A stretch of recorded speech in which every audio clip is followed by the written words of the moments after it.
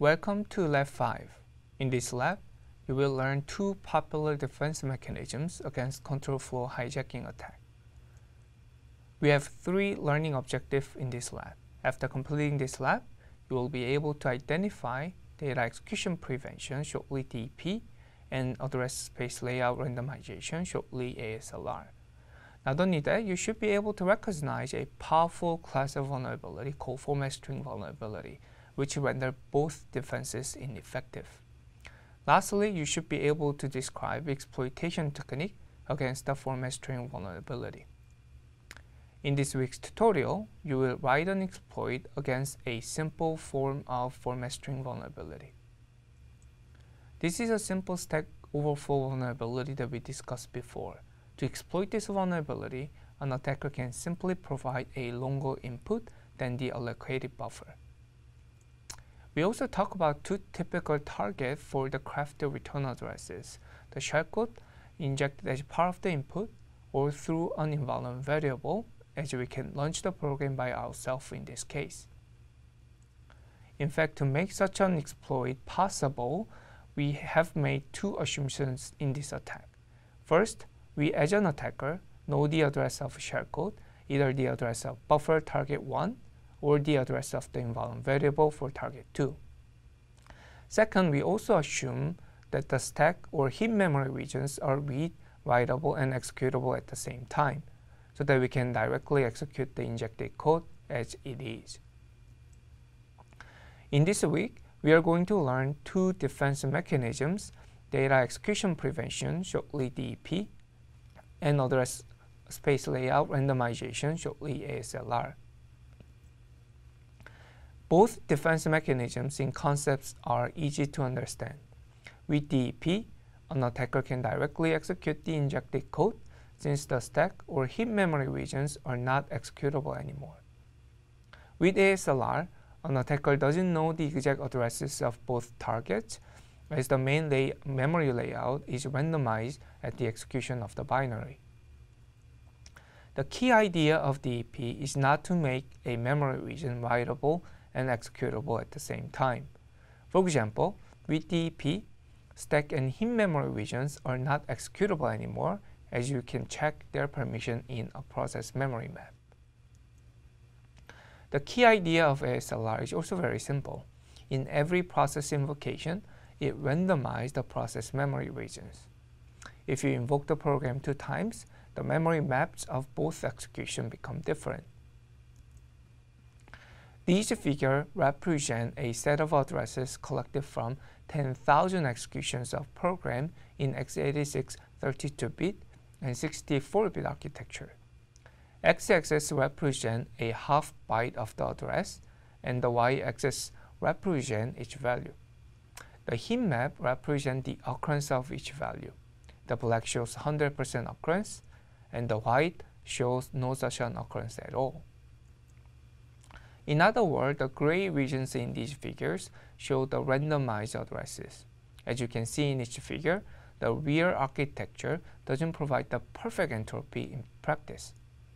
By the way, you can check our script that can measure such an entropy of your platform in one of our challenges. Another limitation of ASLR is that offset inside each modules are constant, because the randomization happens per module basis. For example, this script prints out the address of printf and system when invoked. Although the outputs of two invocations are different, the offset between printf and system is constant across the invocation.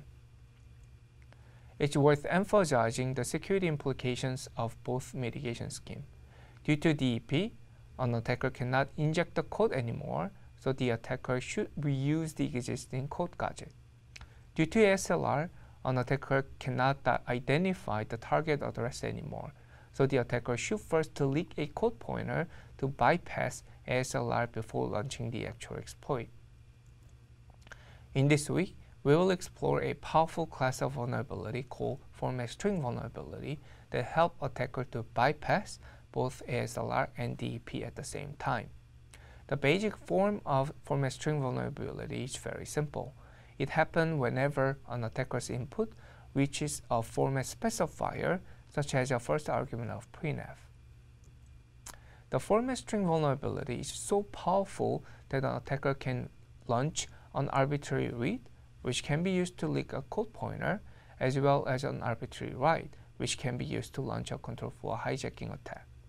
When both exploit parameters are combined, an attacker can bypass both DEP and ASLR without any difficulty. To access the tutorial, you first have to log into the lab server hosting the 5th lab challenges. So please find the exact information in separate material. Once you log into the server, you can find README files under the tutorial format string directory, which describes the detail of each step that you should follow. Printf support a variety of format specifiers such as %p for a pointer, %s for a string, %d for an integer, etc.